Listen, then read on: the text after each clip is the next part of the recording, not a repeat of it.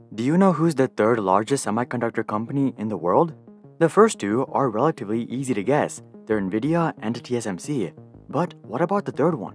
Some good guesses would be Intel, Qualcomm, and TI. But the answer is actually a company called ASML.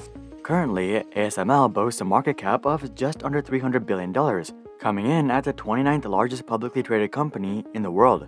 To put that in perspective, their market cap is currently over twice that of AMD. Aside from a behemoth market cap, in terms of semiconductor wafer front-end equipment market share, ASML was the second largest single market share holder, coming in at 15.4%, only beaten out by Applied Materials. Yet most people have never even heard about ASML. So here's the story of ASML and how they became the $300 billion shadow chip company. Taking a look back, the story of ASML dates back to the Netherlands to the year 1984. At the time, many chip companies were trying to commercialize a manufacturing technique called photolithography. Photolithography is the process of using light in order to produce a thin protective film. In terms of semiconductors, the thin film is generally used to protect select portions of silicon wafers. This technique actually has roots that date back as far as 1820 to a French inventor named Nice for Knives. But it wasn't until the 1970s that semiconductor companies really started to leverage this process. In the meantime, two relatively small companies named Royal Philips Electronics and Advanced Semiconductor Materials International, or ASMI, felt that they were being left behind with this process. So they decided to make a joint venture called Advanced Semiconductor Materials Lithography, or ASML. Despite being founded by two existing companies, the early days of ASML weren't glamorous by any means. Philips cleaned out a shed behind one of their offices, and that became the new headquarters of ASML. Over the next several months, ASML focused on developing and integrating photolithography. And given that they weren't inventing a new process from scratch or anything, it didn't take them too long to come out with their first system called the PAS-2000 stepper. If you've ever wondered what the big machines in chip factories are, well, this is one of them. Anyway, with their first product up and running, the parent company decided to up their investments into ASML. By 1985, ASML upgraded to a newly built office and factory located in Veldhoven. Their employee count also grew to a solid 100 employees. Soon after, ASML came out with their second product in 1986, which was the PAS-2500 stepper. As ASML's product lineup grew, they started to form partnerships with established companies such as the lens manufacturer Carl Zeiss. Philips also helped ASML open locations in Taiwan and the United States, but all was not good. Here's the thing, while ASML was churning out great products, it was nothing particularly new or innovative. There were already plenty of comparable solutions from established semiconductor companies, and customers saw no reason to take a gamble with the startup. So ASML had high expenses and little revenue. To make things worse, one of the parent companies, ASMI, would call it quits in the mid-1980s. They sold their 50% stake in ASML to Philips and left the startup. While Philips purchased the stake from ASMI, they weren't that optimistic about ASML either. Philips investors were starting to suggest that ASML was a lost cause, and that Philips should cut losses as soon as possible. Considering the dire situation, ASML's executives reached out to Philips board member Henk Bott, and they were able to come to one final deal. Philips would back one more round of funding, but if that didn't work or wasn't enough, they were going to shut down ASML. Oftentimes, it's when the stakes are the highest that we produce the best results, and this couldn't be truer for ASML as they came out with a breakthrough platform called the PAS-5500. The PAS-5500 boasted industry-leading productivity and resolution, which motivated many customers to give the startup a shot. And this is exactly what ASML needed to finally turn a profit. Despite the positive progress though, Philips was still looking to get out of ASML. So in 1995, they took ASML public on the Amsterdam and New York stock exchanges at roughly $1 billion valuation. Philips sold half of their stake at IPO, and they slowly sold off the rest of their stock over the next couple of years. And with that, Philips was completely out of the business, but that was okay as they had already done their part in keeping ASML alive. Ever since then, ASML has expanded into 3 other categories aside from lithography, which include the track division, the thermal division, and the special applications division. Starting with the track division, this part of the company focuses on producing equipment that can coat, develop, and bake light-sensitive materials onto a wafer surface. Moving on to the thermal division, this sector produces furnaces and deposition systems. The furnaces are used to heat up wafers during the manufacturing process, and the deposition systems are used to remove chemical vapors. And finally, the special applications division is basically just a customization department. This sector customizes products produced by the other departments to meet customer needs. For example, one customer might need larger furnaces in order to manufacture larger batches of wafers. Similarly, another customer might need smaller furnaces, and so on and so forth. Looking at these divisions, you probably realize that ASML isn't actually a chip manufacturer themselves.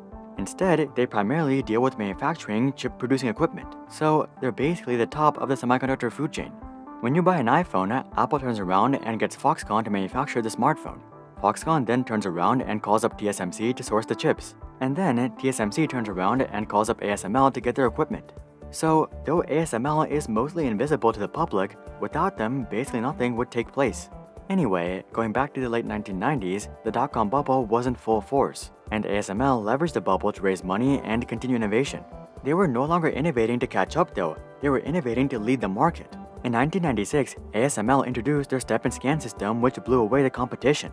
This system was capable of producing 100 wafers per hour, which was nearly double the standard 60 wafers per hour. Seeing this, the US Department of Energy invited ASML to expand its presence in the US through the Extreme Ultraviolet LC program. As the name suggests, the program aimed to upgrade traditional photolithography to use extreme ultraviolet light. ASML did eventually end up figuring out this technology, and customers far preferred it. Anyway, by the end of the century, ASML grew to be the second largest semiconductor supplier in the world. Unfortunately though, this was the highest point they would see for a decade. By now, we've discussed the dot-com crash so many times on this channel that I'm sure you guys know what went down. Years of exuberant speculation and hopium finally came crashing down in the early 2000s, which crushed the entire stock market and especially tech companies, and ASML was by no means immune to this. ASML was expecting a slowdown as the chip industry often operates in boom and bust cycles, but the bust was far worse than they anticipated. ASML had told their investors that 2001 sales should be roughly the same as 2000. So they were tempering expectations, but by March of 2001, it became clear that even matching sales was going to be impossible. ASML froze hiring and focused on just completing existing contracts, but companies were pulling out of contracts left and right. For example, Intel canceled a $100 million order. By the end of 2001, net sales had nearly halved in comparison to 2000 from 3.1 billion euros to 1.84 billion euros. ASML also put in a painful $422.4 million loss, and as you would guess, their stock graph didn't look much better. By October of 2002, ASML stock was down a full 90% from their peak in 2000. Despite the harsh decline, ASML actually fared a lot better than the rest of the industry, given that ASML did eventually recover and put in new all-time highs. But back in the early 2000s, things were only getting worse for ASML. At the end of 2001, Nikon filed a patent infringement lawsuit against ASML. Nikon claimed that ASML had infringed upon 7 of their patents relating to microlithography equipment. A couple of months later, in April of 2002, ASML countersued Nikon, suggesting that it was Nikon that infringed upon ASML's patents. This didn't work out too well for ASML though, as the two eventually came to a settlement where ASML paid Nikon $87 million.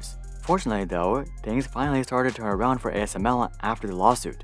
ASML had started shipping out their twin scan systems, which offered a revolutionary dual-stage technology. Instead of measuring and aligning a wafer and then exposing it, twin scan systems could do both tasks simultaneously. This technology allowed customers to produce smaller chips faster and more efficiently than ever before. Also, do you remember the extreme ultraviolet light technology or the EUV technology that ASML started working on in the late 1990s? Well, they shipped their first EUV lithography machine called the NXT3100 in 2010, and they've been a leader in EUV lithography ever since. Aside from rolling out new technologies, ASML was slowly acquiring companies in the background. For example, in 2001, they acquired the Silicon Valley Group for $1.6 billion. Similarly, in 2007, they acquired Bryant Technologies for $270 million, and in 2013, they acquired Cymer for $2.5 billion. All these acquisitions allowed ASML to return to their dot-com peak by mid-2013, but ASML was just getting started. Over the past 5 to 7 years, ASML has been doing better than ever before because the semiconductor industry has been doing better than ever before due to 3 main reasons, starting with AMD. In 2017, AMD introduced their Ryzen line of processors, which made gaming computers more affordable and powerful than ever before. This led to more casual gamers entering the PC master race, which substantially increased demand for CPUs and GPUs. Around the same time, Bitcoin was making its first move towards the moon, rising to $20,000. By this point, it already didn't make sense to use GPUs to mine Bitcoin, but it did make sense to use GPUs to mine Ethereum. And given how profitable Ethereum mining was, miners basically bought up the entire GPU market. And seeing how much demand there was for GPUs, Nvidia decided to significantly hike prices with the launch of the 2000 series, and these prices have never gone down. And finally, to make things even worse, the pandemic brought with it the supply shortage, which has just made it even easier for suppliers to hike prices and increase profit margins. Considering the semiconductor boom, I don't think you'd be too surprised to hear that ASML's revenues and profits have grown several-fold. In the mid-2010s, ASML was pulling in $6 to $7 billion in revenue every year. In the most recent 12-month period, however, they pulled in over $20 billion. Similarly, in the mid-2010s, ASML was pulling in about $1.5 billion in net profit every year. In the most recent 12-month period, however, ASML pulled in $6.4 billion in net profit. So things are going quite well for ASML right now. But as we saw in 2000, it doesn't take that long for things to turn around. The supply shortage is not going to last forever. Cryptocurrencies are moving towards proof of stake, which eliminates a need for GPUs and ASICs. And it's just a matter of time until the new influx of gamers due to Ryzen start to stagnate. So the next decline is just a matter of when, not if. But regardless of when that decline comes around, it's clear that ASML isn't going anywhere anytime soon.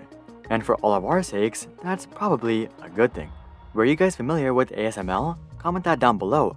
Also, drop a like if you're thankful for ASML. And of course, consider checking out our international channels to watch our videos in other languages. And consider subscribing to see more questions logically answered. But until then, I'm Hari, and I'll see you guys on the next one.